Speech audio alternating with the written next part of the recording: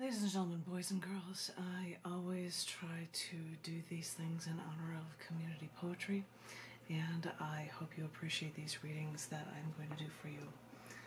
The first one I'm going to do is a set of short poems from the cc&d made August 2022 issue collection book titled The Wall. The Wall, ta-da! It's got this really cool shot of the entire Berlin Wall on it.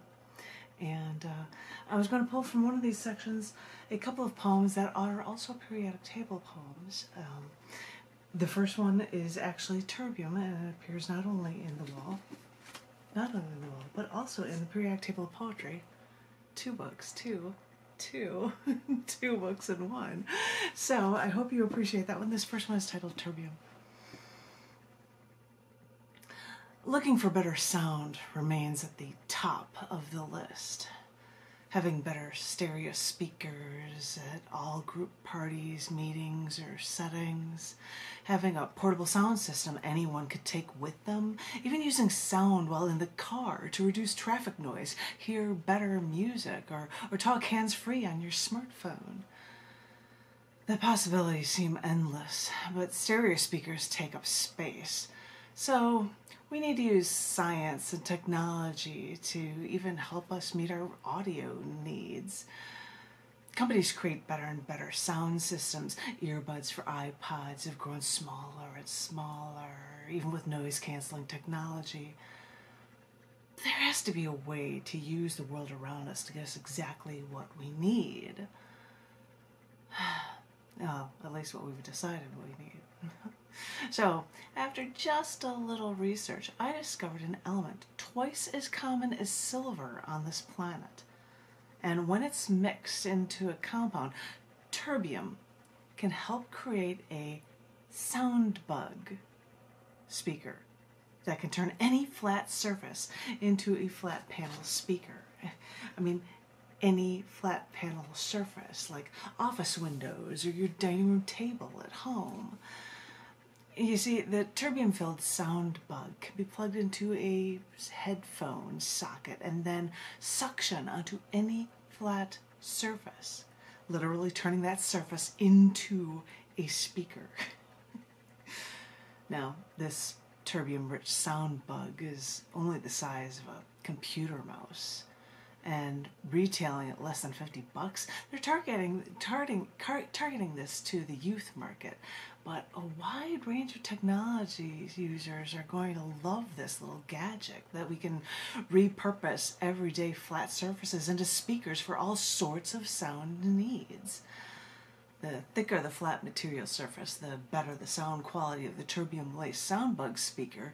And yeah, the resonance of the speaker material, wood, glass, metal, can affect the final sound quality, but in theory, you could daisy chain two of these terbium sound bugs together to excite multiple electrical currents of the music players to excite the mock speakers to bring every party to life in richer stereo.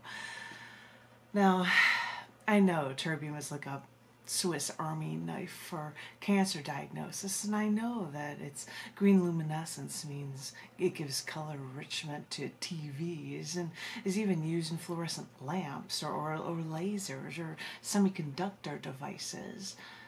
But this whole using what we have to multi-purpose what we have idea is really beginning to stick with me. This audio technology can work with magnostriction, like in a car instead of a business meeting or a party. In a car, the terbium sound bug could create noise-insulating windows, blocking out the excessive sounds of traffic. And you know how I hate the sound of traffic. But to business workers in a car, the mobile phone version of the terbium sound bug could be stuck onto a car windshield to allow hands-free, handset-free talking. Well, that might cost a little more than the indoor terbium sound bug, but no price is too high to stop people from staring at their phones while driving, right? So, yeah, although it is more common on Earth than silver, terbium may still be hard to get sometimes. But if we can find this many uses for this element, I'm sure its demand will increase because pretty soon terbium will be desired more than anything. Okay, I hope you appreciated that one. It was a long one. I'm just going to have 4 periodic table poems for you guys. The second one is actually a Twitter length poem because I'll do not only regular periodic table poems, but I'll also do Twitter length poems. This next poem is not only in the wall, but it's also in, do I find it in this stack of books here? This is what I get for being in a bookstore, in a book like the bookstore for community poetry. This is also in the book Twitterverse, periodic table poetry, as well as the wall right now. And this poem, I hope you enjoyed it, it's called Terbium 161 is just the right number. Hope you enjoy it. Lanthanides, like terbium, have no known biological role. So it's in tech or light sources. Till now. The first human use of terbium 161 means 161 TB dead attack works for patients with cancer. Some say science gets in the way of health, but with this therapeutic isotope, I beg to differ. And hey, I can show it to you in this book for terbium, but it's also available on the screen and you can see a full big picture of it in color if you look at it on the internet as well. Terbium 161 is just the right number. I will not show it to you here, but I hope you guys appreciate that. I am going to do 2 more periodic table poems for you guys. I hope you appreciate them. I'm going to do 1 long one and then 1 Twitter length one as well. I hope you, as I said, appreciate them. They are both for the element dysprosium. And as I had said, this is a poem that not only appears in the cc&d issue collection book, The Wall, but it also appears in the periodic table poetry. Should I switch sides? These are in both of these books. I hope you appreciate this poem. This is dysprosium. I knew I could cut through you like a knife, but you were always difficult to get at. With you, I couldn't get my fingers wet when I wore surgical gloves in my searches for you. I couldn't feel what I was doing when I was looking for you, but I kept looking because you had the highest magnetic strength of anything I had ever dealt with in my life. You drew me to you. I couldn't help it. I know you're not free, and the thing is, you've always tried to bring along some of your mineral compatriots whenever we had a chance to meet.